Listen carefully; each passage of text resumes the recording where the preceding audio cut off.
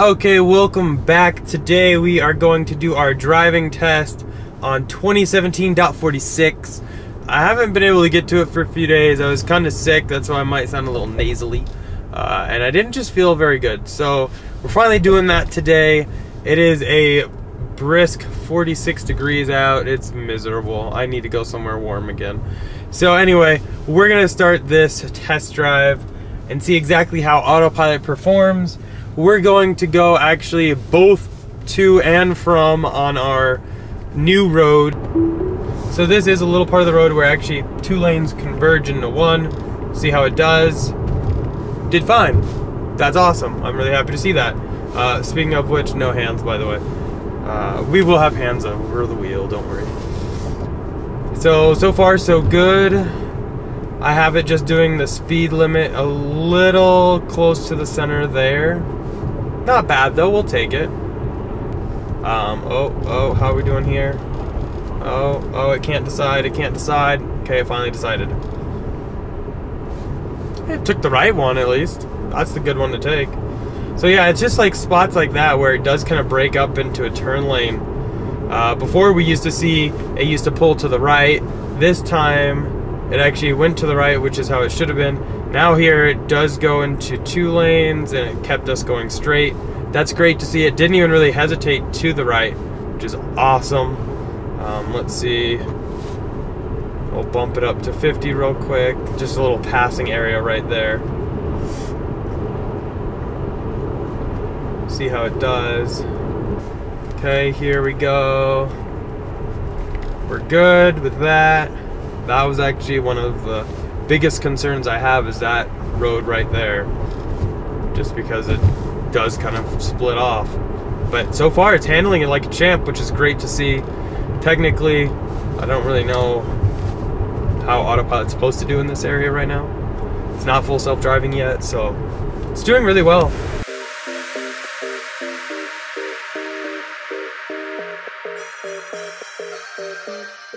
Okay, yeah, it did actually really well. So we're gonna go ahead and turn it back around, try it the other way, and then maybe just for S&Gs we'll go try our normal curve that we've always had problems with. I'm kind of curious to see how it's gonna be. Oh look, another Tesla, hey! Hi.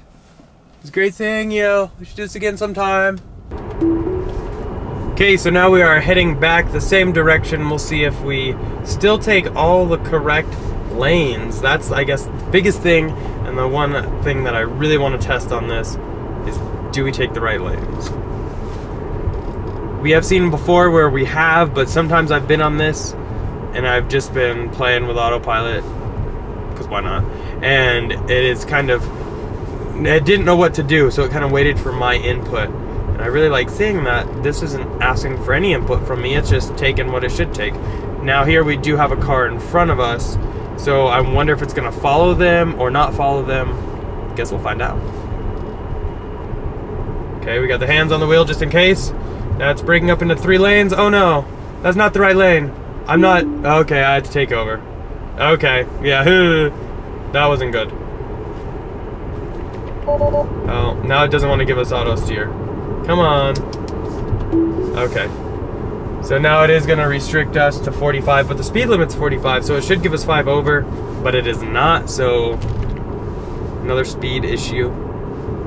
So yeah, like the best time we had through that intersection was the time that I was following a lot closer to a car who also went in the center. So I wonder if maybe that has something to do with it. It was just following that car, and when it broke into 3, since this one was so far in front of us, it didn't know what to do. It's still kind of curious to see where they can take that and how exactly it will handle situations like that. Will it always go straight, or will it depend? I mean, I would think it would default straight unless you had it navigating somewhere where it would need to turn. So far though, it's doing really well. The only thing is where it splits off into 3 lanes, which isn't something that I don't think they've ever advertised AutoPilot as being able to handle just yet. But seeing it on the way there, it was easily able to handle going into 2 lanes. It's just 3, kind of threw it for a little bit of a loop. So just one thing to keep in mind when you are using AutoPilot, if you're using it not on the highway, just be more conscious, I would say, of exactly your surroundings. Don't be reading a book or playing on your cell phone too much. Okay, we're gonna go ahead and drive to the old location with the really tight turn, see how it handles that, and see if there's been any improvement on it. 20 minutes later. Okay, we have no one behind us, so we are in good shape to test this out. Don't want to have the car stop too abruptly with someone behind us. So we'll go ahead and start dropping it. I think that speed limit sign said 30 on this turn.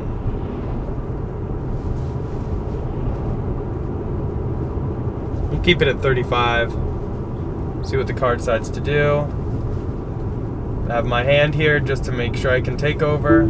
And I had to take over. We would have hit the guardrail for sure on that one. Might be because we were set at 35 instead of 30. That could be it. So we'll try 30 on the way back and then call it and see what it did. Okay, heading back the opposite direction now. It says 30. We will go ahead and drop it all the way to 30.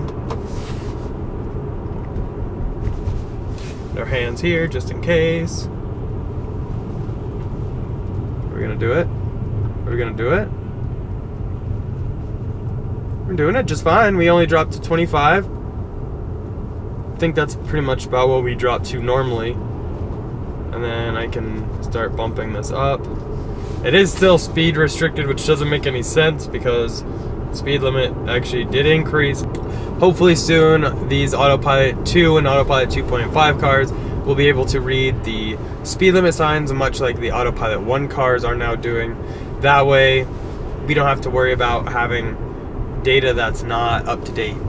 So hopefully that helps you so that you can see exactly how 2017.46 is doing on AutoPilot now.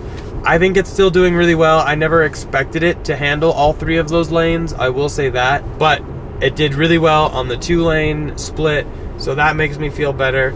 This turn has kind of always been a little bit of a challenge. It is a very tight turn.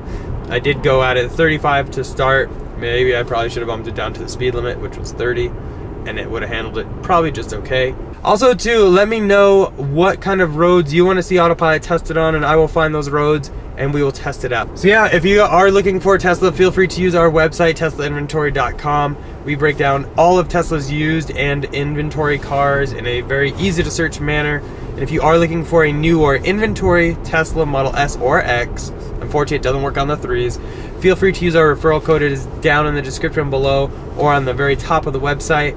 Doing so will actually get you free unlimited supercharging for the life you own your vehicle, and in turn will help us get certain reward perks.